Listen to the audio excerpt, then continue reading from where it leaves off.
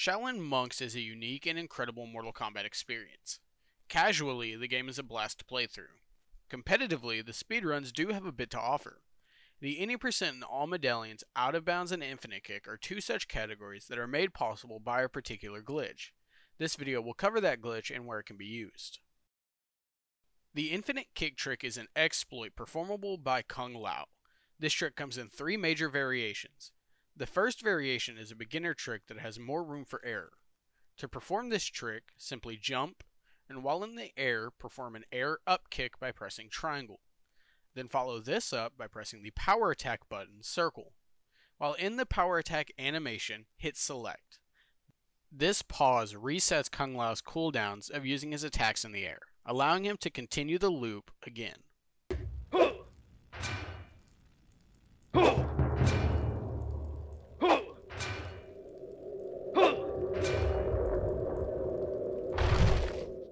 The second variation is much faster. The loop starts the same. Jump, up kick, but instead of power attacking, we are instead going to quick attack with square.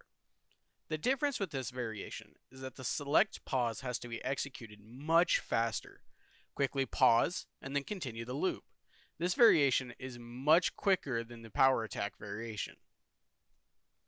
The third variation is used for a quick burst in movement. Start the loop the same, jump, up kick, but instead we swap the third input with an air grab with R2. This will launch Kung Lao forward. This variation is not infinite, however, as the air grab's animation has an uncancelable drop at the end. This trick is used to great effect in one particular part we can get to later on. Now that we can perform the trick in the air, we can learn how to get under the map. To use the infinite kick to get into the map, we must first utilize the power attack variation of the trick. Perform a small hop, and wait until Kung Lao's feet are almost touching the ground, then up kick. Now we have to wait again for Kung Lao's feet to almost be touching the ground again, and then power attack and pause with select. If timed correctly, Kung Lao will be pushed down slightly, and the floor will force him below the map. Now that we are under the map, we can move around using either the first or second variation of the infinite kick trick. Now that we know how to perform the trick, we can focus on where to use it. The first opportunity is in the first room of the run. The first step is to clip out of bounds. I find that positioning myself against an object helps push Kung Lao down further. Once you're under the map, simply flip to the top of the exit at the end.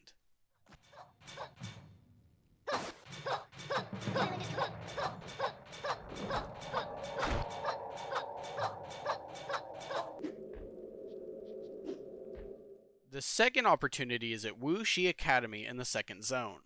Position yourself facing the slope of the archway and clip underneath. Careful of the Tarkatans here, they can be jerks.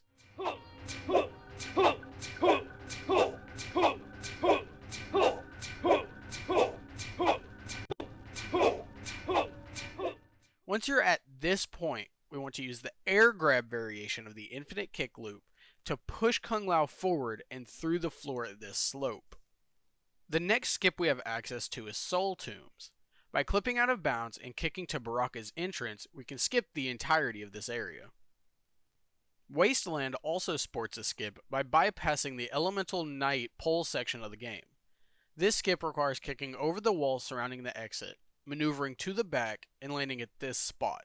Next, we kick under the platform and into the exit. Foundry skip is what allows the any percent category to be ran in the first place, and it's pretty simple. Clip under the map and kick to the portal.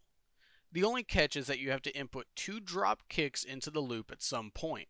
Otherwise, Kung Lao is too high to hit the portal trigger. Drop kicks can be done by excluding an input after the upkick in the infinite kick combo. Axe skip is the last skip in the run. Simply clip under the floor in this room and kick to the back where the molten tunnel is. You can stand on the tunnel, and from here you can kick up and into the back entrance of the axe room. And there you have it, the infinite kick glitch for Mortal Kombat Shaolin Monks. Thanks for watching, everyone.